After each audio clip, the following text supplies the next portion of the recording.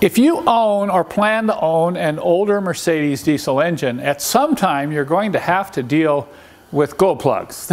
They kind of go hand in hand. In fact, I've often said that glow plugs are kind of the Achilles heel of a diesel engine, because when they fail, you know, your engine's not going to start. Or when the relay fails that powers the glow plugs, your engine isn't going to start. These things will run, you know, they'll run with the alternator fail, they'll run with bad fuel, but boy, glow plugs, it's a different matter. And you know, I'm convinced that a lot of these old diesels are running around with kind of okay glow plugs. And it's not always just the glow plug. Sometimes it's the carbon buildup inside those pre-chambers. That's the hole that the glow plug goes into that can be a problem as well. You know, we're really proud to be a distributor of the Monarch glow plugs. These are like the last of a breed. Yes, they're still made in Germany. Even a lot of the other glow plugs, so-called factory type glow plugs, I won't mention the manufacturers, you know what I'm talking about. They're made in places like Spain or Turkey, or now they're even being farmed out to China. But the Monarch glow plugs that we sell exclusively on our website, they are still made in Germany. And what we're going to do is we're going to take on a little problem with this diesel right here. It starts and runs a little rough, you know, and kind of shakes, and you can tell it's kind of missing for about 30 seconds, and then it smooths out.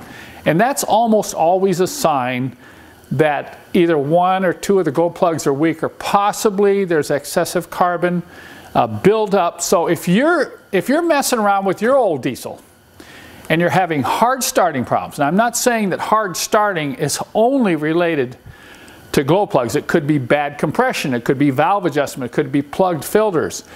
But if the engine starts okay and runs rough for a while before it smooths out, it might be a tight valve adjustment problem, but a lot of times it's glow plugs. And I have a number of resources on my website. I have advanced glow plug testing PDF download manuals available. We have a lot of different kits and special tools that you can purchase to deal with your own glow plug problems. But I just want to tell you that I'm going to be filming a new video. Up to this point, I've only had written instructions on doing glow plug changes in these old diesels, but I'm going to be doing a video that will go step by step through the process of how to do this yourself. This is a great DIY job, by the way. You're only going to need a few basic hand tools. I really like ratcheting box wrenches, and I'll show you the different sizes that you're going to need to do this in the video. But this video will be available on our website, and it will be available as a free add-on when you buy this kit. We sell the kit with the 5 glow plugs and the special carbon.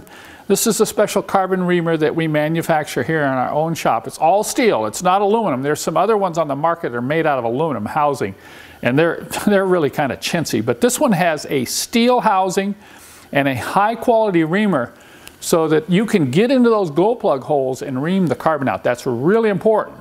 Don't just ever replace the glow plugs. Always, I'm going to repeat, always ream the carbon out during the glow plug change, and you'll get a lot more efficient operation out of the glow plugs. And in many cases, we have found that the #1 cause of premature glow plug failure is excess carbon in those pre-chambers. So if you're having glow plug issues, or you want to learn more about glow plugs, be sure and go to my website and check out all the resources that we have available there. Go Hawks!